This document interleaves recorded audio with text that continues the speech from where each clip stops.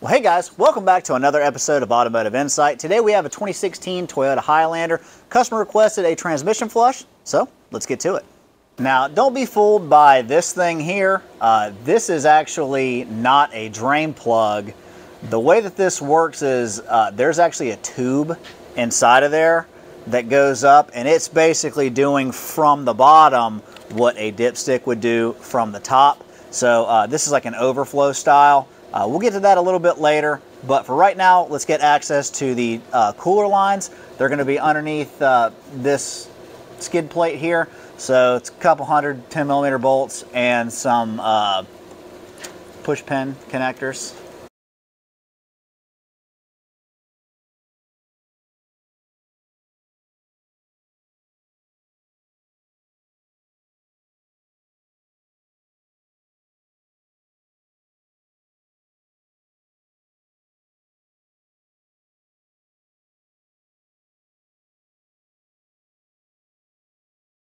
These are our cooler lines. This has a tow package on it, so it has the one that's in the radiator and it has an auxiliary cooler.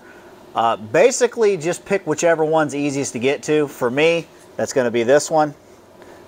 Spring clamp, pull it back.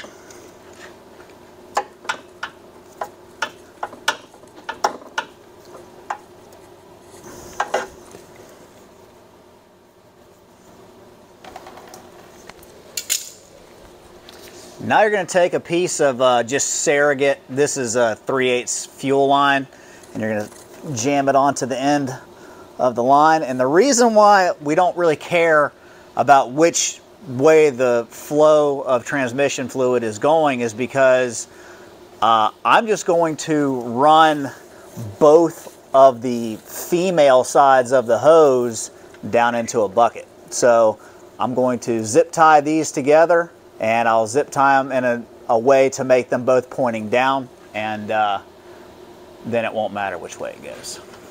So it doesn't really matter how you get to this point, and it doesn't really matter how ugly it is. The main thing is that you want both of the lines going down, because fluid's going to be coming from one direction or the other. So as long as they're both pointing down here, it'll be all right.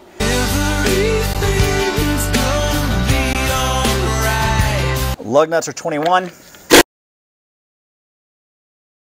gonna have to take this panel out right here. It's 2 10s, and then if you kind of pull back a little bit, you push that one in the middle. With that panel off, this is what we're trying to get to here. This is the fill plug. This is a 24mm. So at this point, we've got our 2 hoses pointing down into our catch pan here. All right, so now what we're going to do is we're going to actually overfill this transmission by about 3 or 4 quarts. So all we have is just this is both a vacuum and a pump. We only use this thing for world standard transmission flushes, so even though it may appear dirty, what's inside of it is clean world standard fluid. So we'll go ahead and put our fluid into it, and we just have it running on, I think that's a 3/8 fuel line, directly into the fill plug of the transmission. Now, they do make adapters that thread into that hole right there that you can do the same thing with. They actually sell kits that are little pumps with a little hose that's threaded into that, but this works just fine.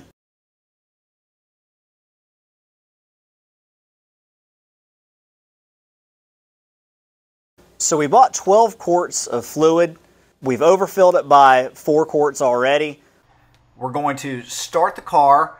As it's running, we're going to add 4 more quarts and watch the transmission cooler lines. And as soon as they start to spit air out, we're going to cut the car off, and we're going to top the rest of the 4 quarts off.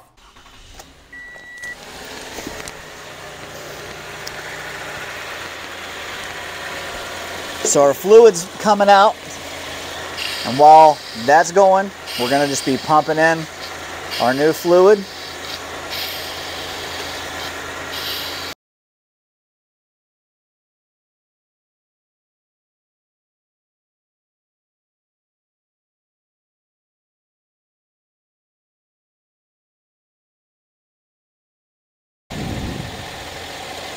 All right, now it's starting to sputter, so we'll cut the car off.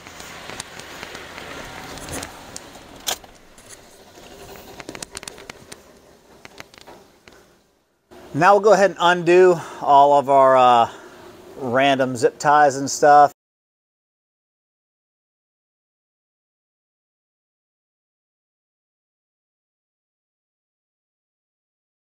With our cooler lines hooked back up, now we're going to go ahead and put our last 4 quarts back in the transmission. This is actually going to be over full again. We are going to correct it here shortly. So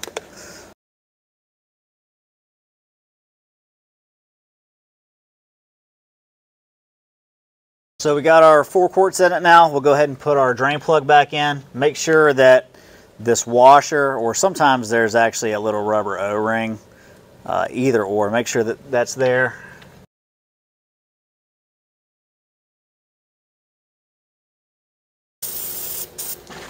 So go ahead and get everything cleaned off. We'll get ready to put the covers back on this side.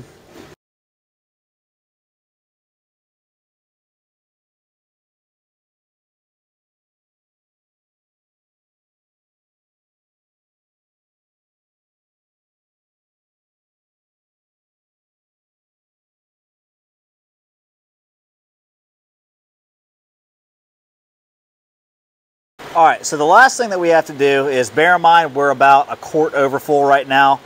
With the scan tool, you're going to get into a data list so that you find AT oil temperature 1.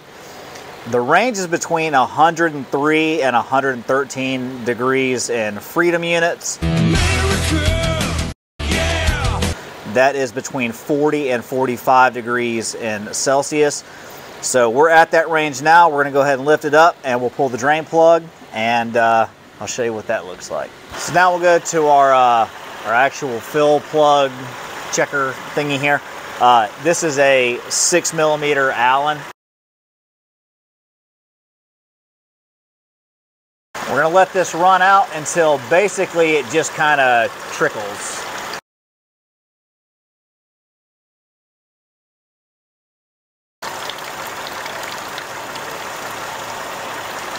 All right, so now you can see it changed. That means that the fluid level is right at the top of that tube, which is where you want it.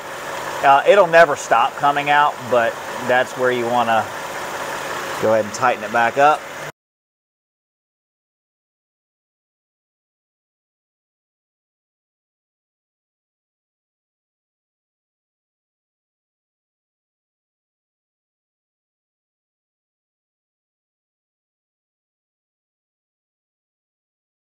Well, that's going to wrap this one up, guys. We went for our road test. Everything was fine. So the million-dollar question is, should you do this? Toyota says that this is a lifetime fluid, which means it's good for the lifetime of the car. But that being said, it's also hydroscopic, which means that it will absorb moisture. And the problem with absorbing moisture, even just from humidity, is that as that condenses inside and becomes water, the boiling point of water is 212.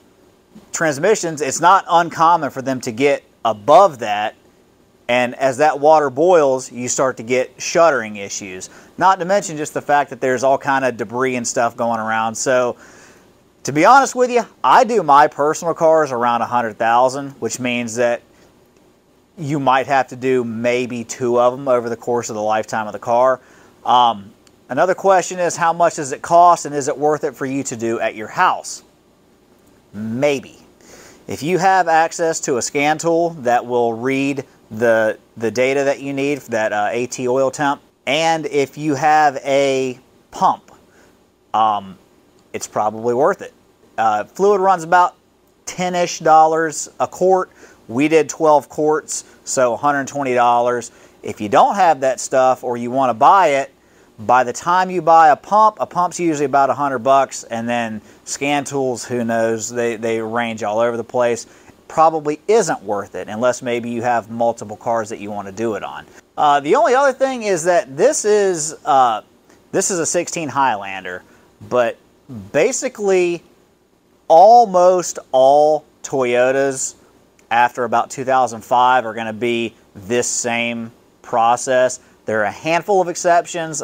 Prius has a CVT, but it uses world standard fluid. That's just simple drain and fill, just like a differential or a manual transmission. And Tundras and some Tacomas have a thermostat built on the side of the transmission that it won't open until it's a certain temperature, or you can bypass it to make it go open. But most of your stuff is going to be just like this. So whether it's an 05 Avalon or a 16 Highlander, if it's a U660 transmission or a U250 transmission, something like that is going to be pretty much this same method that we just did. So anyway, guys, hopefully you enjoyed the video. Hopefully we earned a thumbs up from you. Let us know what you think down in the comment section. We have new content for you every single week, so consider subscribing to the channel. And with all that being said, thanks so much for watching. We'll see you on the next one.